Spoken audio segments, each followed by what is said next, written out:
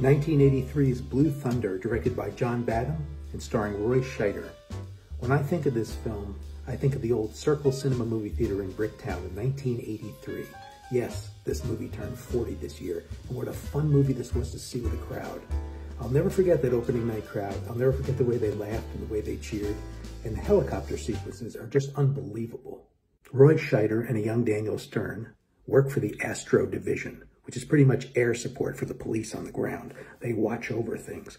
Before this film came out, and when it was written, it was around a time that people in LA were always talking about helicopters that were flying over their homes, and there was always the worry of Big Brother coming. Well, strangely enough, 1983 is also the official beginning of the internet, so boy, they had no idea what was coming. But at this time, this was kind of a scary concept. Are you threatening me, Murphy? No, I'm telling you. Back off. That was Malcolm McDowell in one of his many bad guy roles. Fun fact, in real life, when he had to do the helicopter scenes, he was terrified to fly. When they would land, he would actually get out and throw up. Scheider, on the other hand, he actually had a pilot's license and did some of the flying.